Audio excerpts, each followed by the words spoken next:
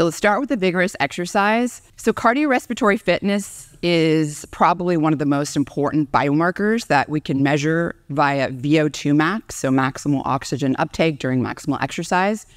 That really indicates our fitness levels, right? But it also is probably one of the most important indicators of longevity. And there's been studies that have shown probably the most important, I would say, the maximal benefits you get from improving your cardiorespiratory fitness go from if you're below normal and you go anywhere above that. So if you're a below normal BO2 max and you go just to normal, you're getting about a 2.1 increase in life expectancy. If you go below normal to high normal, which is about where half the population lies, then you're getting a almost 3-year increase in life expectancy. And then if you go to like more of an elite level, so you're getting into like above the upper limit, that's a 5-year increase in life expectancy compared to where you were when you were below normal. And about each unit increase in your VO2 max is associated with a 45-day increase in life expectancy. And there was a really important study published in JAMA journal. This was like in 2018, and there's now been a couple of papers since then. But I really liked this study because it really sort of showed that there wasn't an upper limit on the longevity benefit of improving your VO2 max. And so people that were in the elite group of VO2 max, so we're talking like the top 2.1%. Those people had a 80% lower all-cause mortality compared to people that were in the lower 20% or so VO2 max. If you were not the elite, but like just you still were really fit, you had a high VO2 max, you had great cardiorespiratory fitness, you still had a 20% increase in all-cause mortality compared to the elite athletes, like the people that had the really good VO2 max. So there seemed to really be a benefit at every level. But what was so interesting about this study was that people in that low fitness group, they had a low VO2 max, their risk of death and all-cause mortality was similar to having diseases like type 2 diabetes, cardiovascular disease. It was similar to smoking. I mean, these things that everyone focuses on, these disease states that everyone focuses on, and we know they're bad. We know they decrease life quality, they decrease lifespan.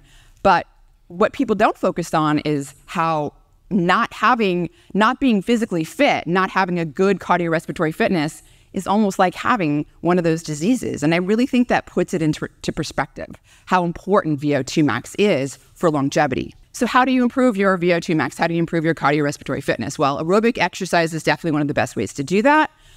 What type of aerobic exercise? I think it's pretty clear that high intensity interval training is one of the best ways to improve your VO2 max. And particularly when you do longer intervals, yes, you can improve your cardiorespiratory fitness with any type of aerobic exercise, particularly if you're starting from being sedentary and then going up, right?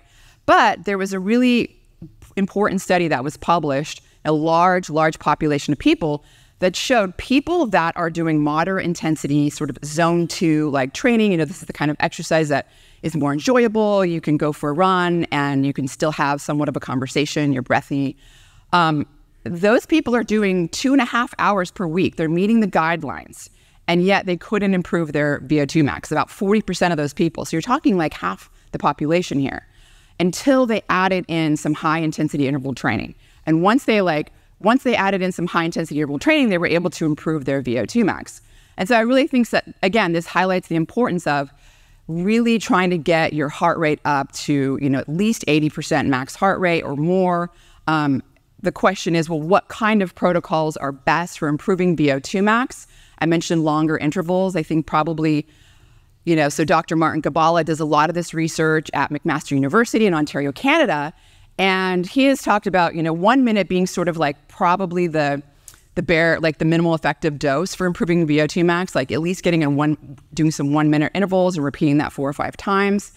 But I think one of the most evidence-based protocols, if you look in the literature out there for improving cardiorespiratory fitness, is the Norwegian 4x4 protocol.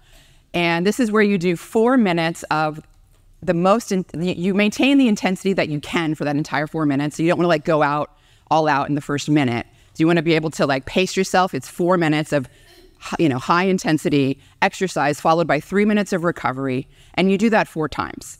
So it's a pretty brutal workout. but it's the Norwegian 4x4, and it's one of the best ways to improve cardiorespiratory fitness as measured by BO2 Max. If you are interested in measuring your VO2 Max, the best way to do it obviously would be directly to measure it. Go to a lab that measures VO2 Max. If you don't have access to one of those, you don't want to pay or whatever, there's a good evidence-based way of estimating VO2 Max, and that's really the 12-minute run test or walk test, depending on your fitness level. And essentially all you need is a wearable device that tracks your distance, and you need a flat surface because anything hilly obviously you won't run as far because it's more challenging. So you need like a flat surface, like a track field, and you run for 12 minutes and you pace yourself. You want to go hard, but you want to be able to like do it the entire time.